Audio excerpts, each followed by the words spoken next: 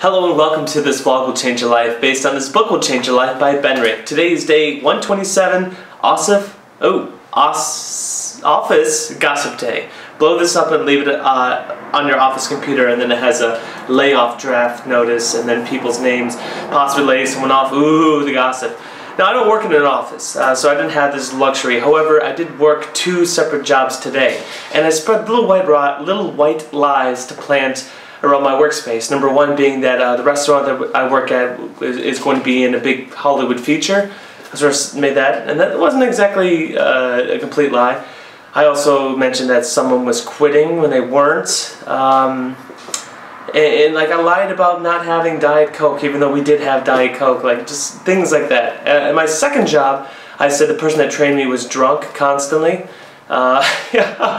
And I think that came back to bite me, instant karma, because I parked my motorcycle outside and someone had knocked over my motorcycle, and kind of busting it up quite a bit just moments ago. However, someone did leave a little note on my motorcycle saying the person who backed you up was the black Kia and this is the license plate number, so I think I'm going to go track them down.